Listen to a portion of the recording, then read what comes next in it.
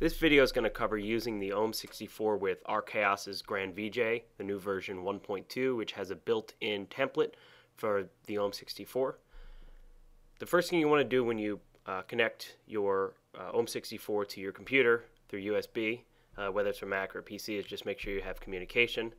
If I go ahead and open up Audio Media Setup here in the Mac, I can see Ohm64 is connected and highlighted. And then when you first start up Arkaos Grand VJ, you're going to get a prompt. So I'm going to start a new project here, but you're basically going to get a prompt that lets you select the template for the controller. And I'm going to go ahead here and select Ohm64 Mixer Mode, which is the template that Arkaos has created for the Ohm64.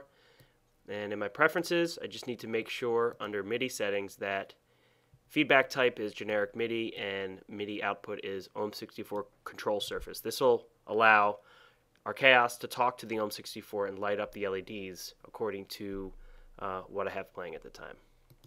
So for the sake of expediency, I have created a project here so you don't have to sit here and watch me load all these files in. So this is basic mixer mode here. You see I have an 8x8 grid, and on screen here I have an 8x8 grid of clips, and to change the clips it's super simple to grab a file and just drag it in and replace a file. So this is already pre-mapped, so when I press a button here it triggers one of those visuals, and then here I have these 8 sliders and 8 buttons here correspond with the 8 layers of video that are set up in Grand VJ. So to select a layer, I just go ahead and select one of the buttons below the fader. So let's just start for layer 1. I can go ahead and you can see when I press the button it lights up. So whatever video I'm playing at the time, even if I click on screen, so say I don't want to control it by the controller, you can see it lights up the corresponding button.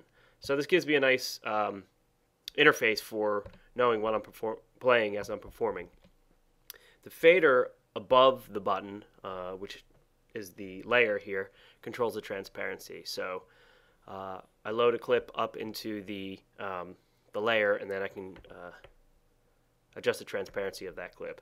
So I'm going to go ahead and layer 2, activate that, and select another clip. So now I have layer 1 and layer 2 playing. So if I lower layer 1, layer 2 is playing, and vice versa.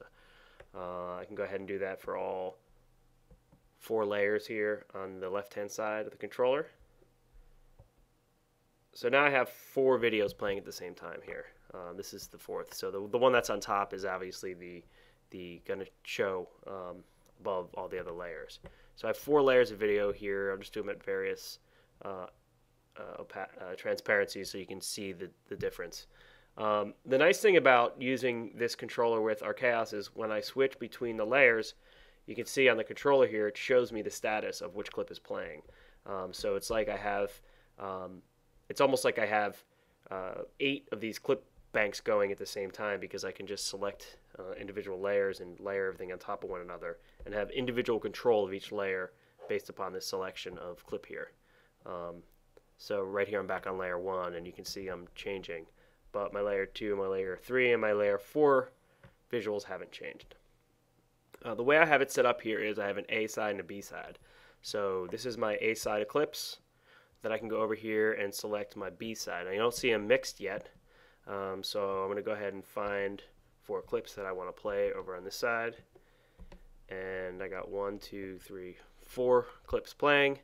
I'm going to bring the opacity of these clips up, and then I'm going to go ahead and crossfade.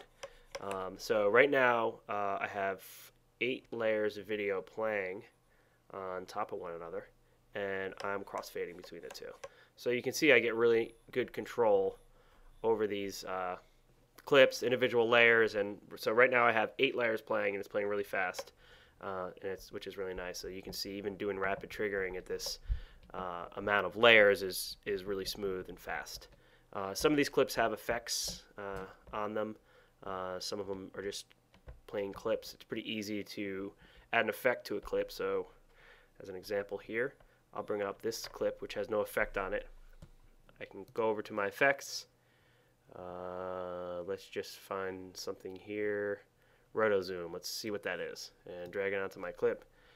And now that clip has an effect on it every time I press it. These controls will give you various control over your project.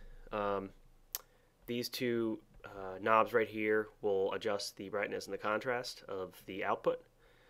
And these controls over here will give you control of parameters on individual layers. So what I'm going to do here is just bring up one layer, fade over to B, so you can see the kind of control I get. This knob here will control the playback mode of that layer.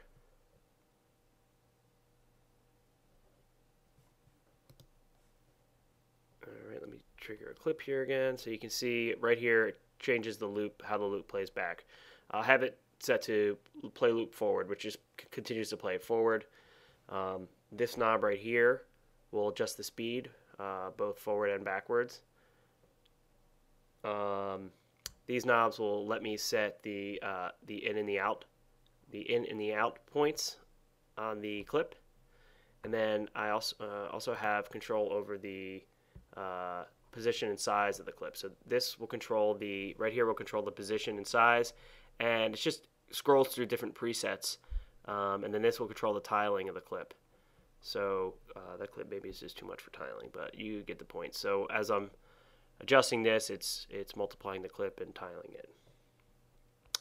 And then going back to mixing here, this will control the mix mode, which is kind of cool because if you have multiple layers, you can control each one and do different kind of mixing modes. So you can not just stack them on top of one another, but control the kind of mix that all the visuals have to.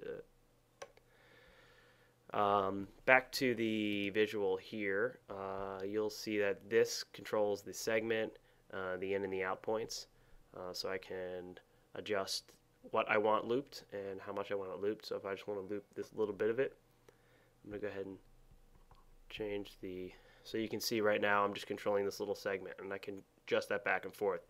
It might be kind of hard to find with a clip like this, but if I look here and I see I have a clip of a man here, you'll see how cool this can be. So I'm going to adjust this little part here.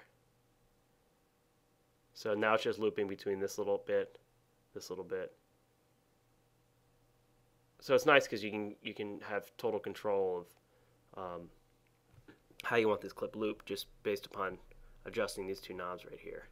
And then of course I can do all this mixing mode, and, tiling, and come up with pretty interesting things.